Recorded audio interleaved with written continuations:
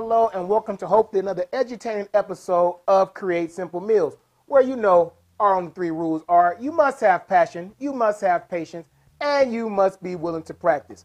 So today's recipe is going to go super fast. It's a BLT skillet.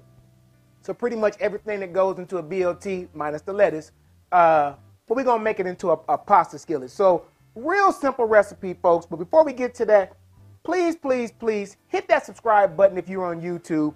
Tap that notification bell so you know that we're on. Please like and follow us on Facebook.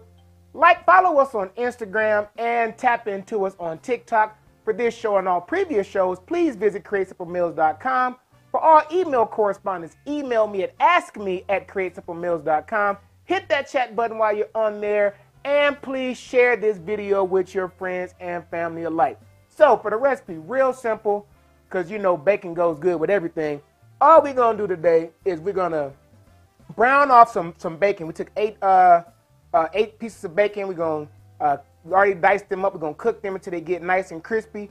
Take that out. We're going to saute some tomatoes, some garlic cloves, add in a little bit of lemon juice, some salt and pepper, and some Parmesan cheese. And that's going to be it, folks. Now, I've been reading a couple of little things here and there and all over the place. And allegedly, or apparently, you're supposed to start your bacon off. You cook it in the pan. I cook my bacon, I ain't going to lie. When I'm having breakfast, I cook my bacon either in the oven or on this here skillet back here. But you're supposed to start it off in a cold pan. So let's go ahead and get this started. Pan is cold. I ain't gonna lie, folks, when I was sitting there, I was like, hey man, the steps to this recipe move so dadgum fast. And although you do be trying to keep the show to basically under 30 minutes, I was like, well, maybe you should do all the dicing or the parsley or whatnot on camera. Then I thought about it. I drink. And drinking, talking, and chopping probably wasn't the best idea, so I decided, I'm going to go ahead and chop the parsley in advance. As y'all know, folks, there's very little pre-prep done before these recipes are aired. So the only thing I did today was I did cut up the bacon. I did chop up the parsley, and I chopped up the tomatoes. But other than that, everything going to be done right here, live, and in Memorex, as they say. As always, folks, this show is brought to you by the Self-Employed Tax Guy, the first ever tax company built from the ground up for you and me. Self-Lodge Planning. So for all your current and future travel needs, please hit up Self-Lodge Planning. For unique gift ideas, hit up For You by Me Creative Design. And for your customized shirts, hit up Petty Phrases, because if you got something to say it with your chest. Now, I don't have my resident reader with me today. So if I don't get to your comments as they come in, please don't blame me. I will, as always, after the show comes on or is aired, I will go back and answer any questions you have. But it's kind of hard, obviously, you can tell, to try and monitor cooking and then the video as well as the comments that's coming in. But if you're out there, folks, because nothing, I don't know who's out there. If you're out there, go shout me out a hey, hi, ho, y'all, something like that. Let me know y'all in. And in the meanwhile, I'm going to start concentrating on my bacon. Now, what you don't want to do, you don't want to move it too much, because what the bacon is going to do, and you can crowd your pan, not too much, but you can crowd your pan. You see, mine is somewhat crowded in there. Hey, Maisha, what's going on? Hey, I missed you on Saturday, but I'm going to try and make the next event for sure. You can crowd your pan somewhat because bacon is going to shrivel. Now, because we're doing bacon pieces, it ain't that big of a deal, but just as a, pro tip, as if I'm a pro tip, when you're adding bacon to a pan, you can crowd it a little bit, but not too much, because it's going to shrivel up and shrink. But you don't want to move it right away. Let that fat start rendering out, which is also going to loosen up the bacon, but also let that heat, I think it's called the Maillard reaction, basically start browning and caramelizing that bacon for you. I be trying not to get into too many of them technical terms, because those buddies and friends of mine that went to culinary school, they get trained on that stuff, so I don't want to say the wrong thing and mess up. I did a a goat cheese chicken or other the other night, and somebody had viewed it on Instagram, and they said, it looks like a keto meal. I don't know keto from low carb, so I'm like, could be, but I'm not a nutritionist, so I ain't going to put all them disclaimers in there. But speaking of keto and low carb, we're going to stick with low carb. For the months of January and February, so keep that in mind for those of you who like those low carb meals. January and February is going to be all low carb months because we're going on a trip to Jamaica, and y'all know this Greek godlike body don't build itself. You know, you got to do some work to it. So I need to go and lose some weight. So for January and February, I am going to do low carb in addition to myself going to the gym.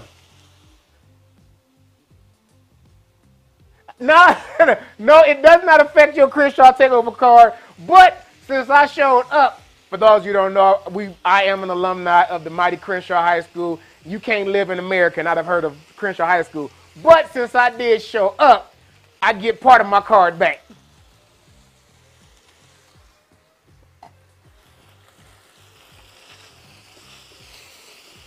Again, if you are just now tuning in, we are doing a BLT skillet where the L in the BLT stands for linguine. And the recipe, real quick, we got some linguine that's already been cooked. We took 8 pieces of bacon, we cut them up into little bite-sized pieces, and now we're browning those.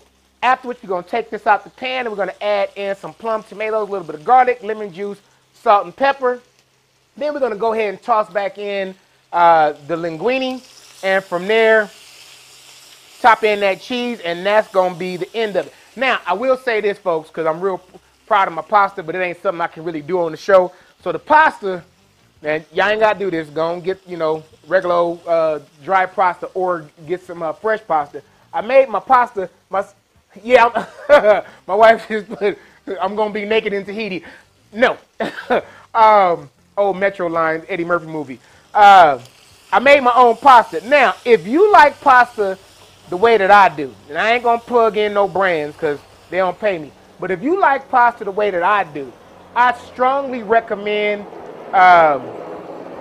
getting a pasta maker because, I mean, it literally takes, and I'm not lying at all, you dump your flour, you dump your water, your egg mixture, and you hit the button, and your pasta is done in about 20 minutes tops.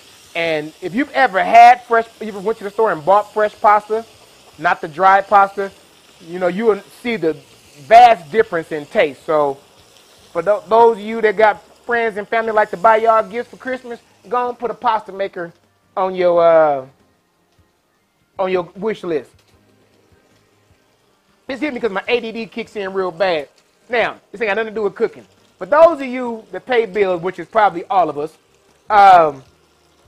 you know how you sign up for either cable or you got some automatic subscription, and you know you set it up and you never really go back and check it. Now, I ain't going to call the company name because it might end up in a class action lawsuit, but I have solar, and my bill shouldn't be so high at the end of the year bill. And so I went through the day and analyzed my bill for the last 2 years, and the company I'm with has been flat out gouging me. And I'm talking about a large amount. Now, I have the time and capacity to go through this type of stuff, but just a little tidbit in addition to cooking tips. Every so often, I usually do mine in November, December, but I did it early this year. Go back through all your old bills to make sure you're not paying for something that you don't need to keep no more. And also to make sure that they ain't slipped in a charge on you that you ain't supposed to be paying for. All right, folks, this bacon is rendering out, so we can about 2 or 3 more minutes on there. Again, if you're just now tuning in, we are doing a BLT pasta. So it's basically brown off some bacon, and we're going to toss in some tomatoes, garlic, lemon juice, salt, and pepper. Add in some cheese and toss in our linguine, and that's going to do it for us. As always, please, while you're sitting there waiting for this bacon to get done, hit that subscribe button if you're on YouTube. Tap that notification bell so that we're on. Like and follow us on Facebook. Follow us on Instagram, and do not forget to tap into us on TikTok. For this show and all previous shows and recipes, visit createsimple.com. Email me at askme@createsimplemill.com. If you're on the website, hit that chat button. You can talk with me directly. And please, please, please share this video feed with your friends and family. I will say this, folks, over the last couple of weeks, y'all have been doing me a great solid because I've been getting quite a few new followers. No small part to the viewers sharing it, but also in part to Milk It Media, who's been helping me out with my production, or not my promotion here lately. So we're doing our best to get this out to the masses because I do believe that anybody that can eat can cook. But oftentimes we get intimidated by the cooking process, and because of that, we think, oh, I can't cook, I can't cook. If you can eat, trust me, you can cook.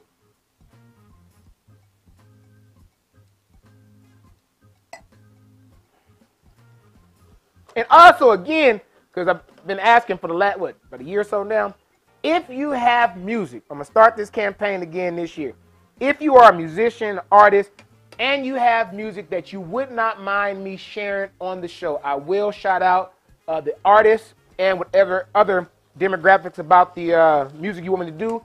My only caveat is it can't be gospel, and it can't have excessive cussing. It can't be gospel because y'all know from my earlier days, I'm subject to let one fly every now and again. And then it can't be cussing because I'm trying to stop letting them fly every now and again.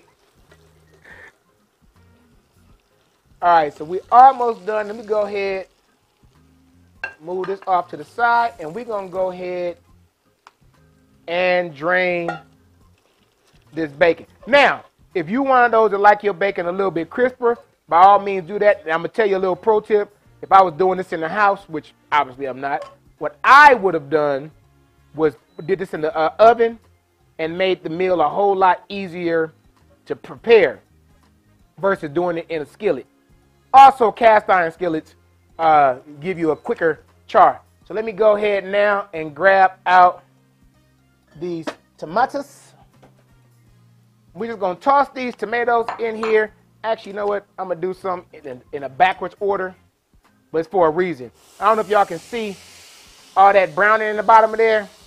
So what I'm going to do, just to preserve them juices, is I'm going to do a quick deglaze on this pan.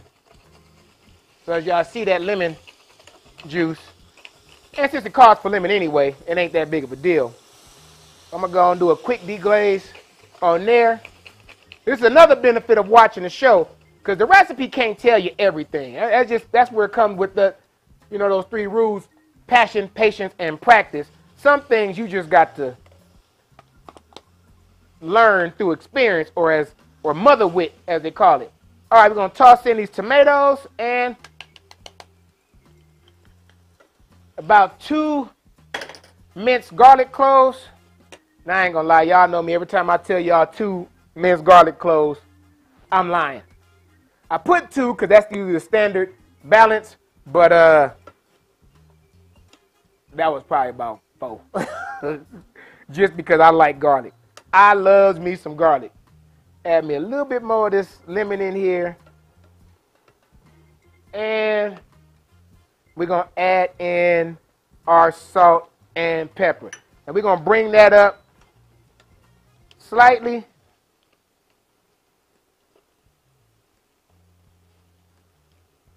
Now, after I get this all tossed in, give y'all a better look in there. Once I get that all tossed how I want it, and these tomatoes look like I want to, I'm going to remove this pan slightly just so I can bring my pasta water back up to heat, because I did cook the pasta in advance. Because something told me, you know, those of you that watch Create Simple Meals ain't trying to sit here and watch me boil pasta. So I boiled it in advance. Now, if you was doing this at home, well, when you do this at home and when you email me and let me know how it turned out, boil your pasta as you're doing this. Because you're going to be in the house on the stove with multiple burners and not in the backyard with 1 burner. All right, so now that that's been kind of cooked down, what we're going to do here, I'm going to do a switcheroo here real quick. I'm going to take this off and put this on just to get it hot real quick. Just to get that water back hot and put this pasta back on in there. And then we're going to go ahead and finish up with this meal.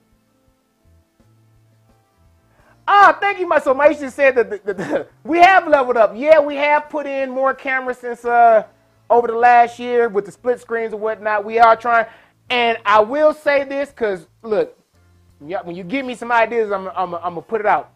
I think it was either my first or second show you were on, and you made a couple of recommendations. One was adding in more cameras so you could see into the pot. The other one you did was being cognizant of my background. That's when I was doing the a show in the inside kitchen, and I had a red shirt on, which I hadn't planned it, on a red background. So again, thank you for giving me them comments, feedbacks, constructive criticism, and for the rest of you, please send me your constructive criticism because I do indeed listen to it, and if it makes sense, I'm definitely going to go ahead and incorporate it in there. All right. So we ain't got to get this water boiling. We just got to make sure it's hot. And we're going to add this pasta right back into it to go ahead and let me do my Frozone interpretation again. Bring me my super suit. Hey, can you do me a favor and give me that pasta spoon out of there?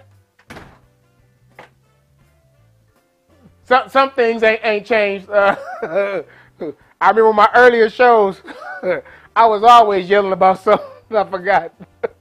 Somebody was like, man, you sound like Frozone. Like, bring me my super suit.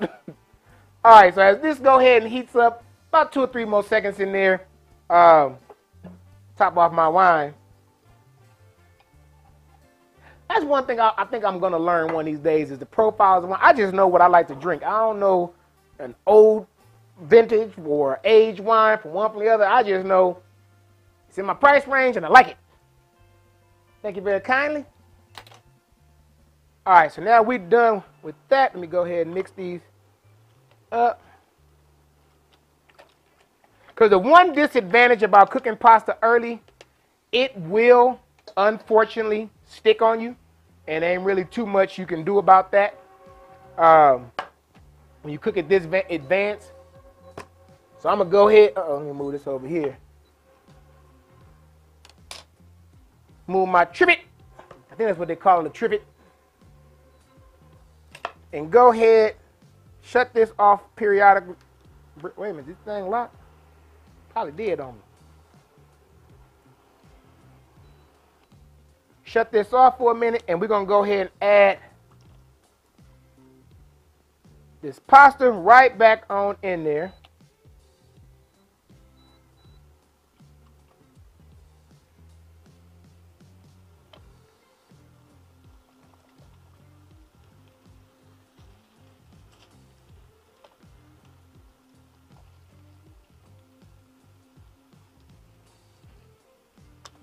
All right, I think that's enough pasta for a moment. Get this out of our way. And I'm going to go ahead and use this to go ahead and ghetto toss this.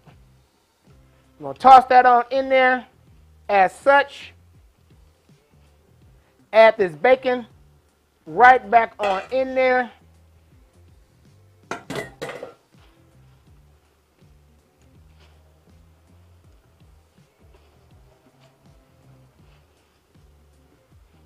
And once we get that nice and tossed,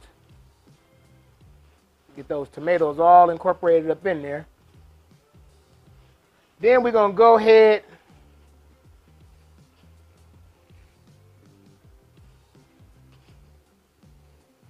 like, why you don't get the proper utensil? Well, because that gummit, I don't like washing dishes. I'm going to go ahead and put that in here and then add in a little bit of this Parmesan cheese. Oh, when I say Parmesan cheese, don't y'all go get that green can that, you know, we grew up on. Get you some actually grated Parmesan cheese. Let's go and mix that in there. And after that melts, that's almost nice and melted, add in some fresh chopped Italian parsley. It ain't got to be Italian, but that's just what I chose to use in this. We could be the other parsley as well. Turn this off. And there you have it, folks. Real simple dish. If you just now tuning in or catching the end of it, we did a BLT skillet, bacon, linguine, and tomatoes. So we took some bacon, browned it off, took it out the pan, cooked in some tomatoes, garlics, a little bit of lemon juice to cut that saltiness, give a little acidity to it. Kosher salt, black pepper. Tossed in some Parmesan cheese, then added the bacon and the linguine back into it. Now let's go ahead and move this out of our way and give this a taste test.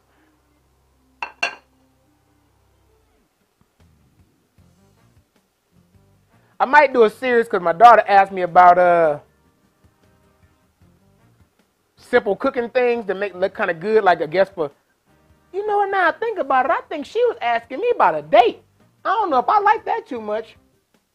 Oh, yes, so Maisha was asking, did I leave the skin on the tomato? Yeah, I did leave the skin on these.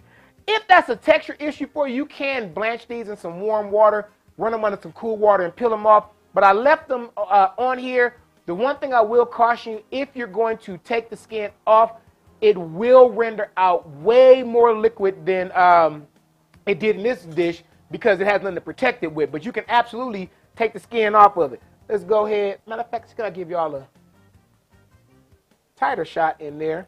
Move this out of the way. We don't need the big pan no more. So can I zoom in? I ain't the prettiest plating. My cousin Whitney gonna be like, you and that dadgum plating. Let's go ahead. We ain't here for plating. We here for tasting. Let's see what it tastes like. Grab some of these tomatoes and some of that bacon.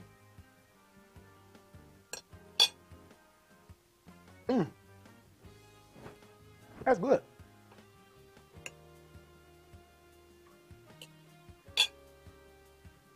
I will.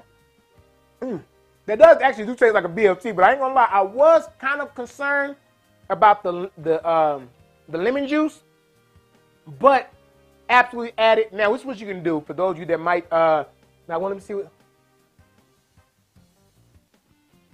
Oh yeah, so good points. Should make a comment about the pasta water. Do not drain your pasta. Actually, let me get back to this part. One, the lemon juice. The one thing I noticed about it when I put it in there, it does cut the saltiness of the bacon and the garlic and everything else you put in there.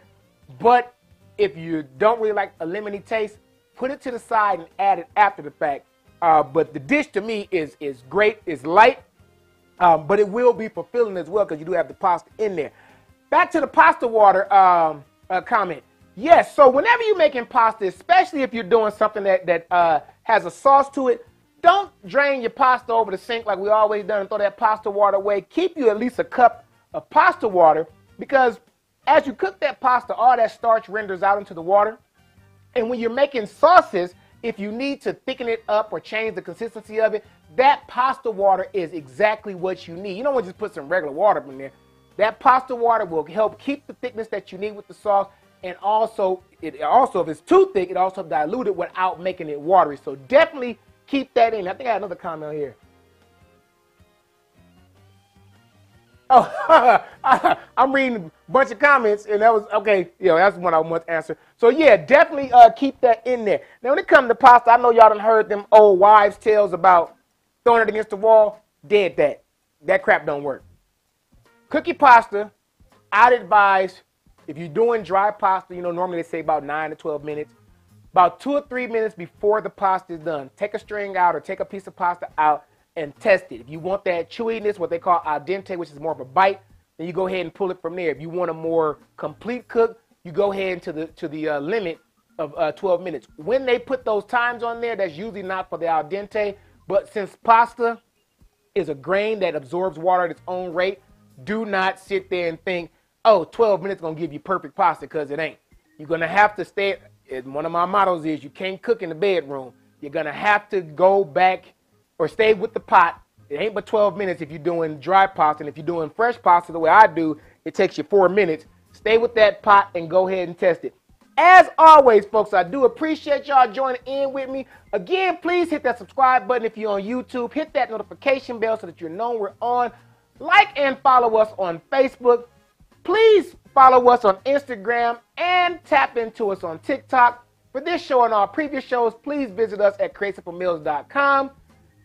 Email me at askme@createsimplemeals.com. While you're on there, hit that chat where you can talk with me directly, and please share this video with your friends and family alike.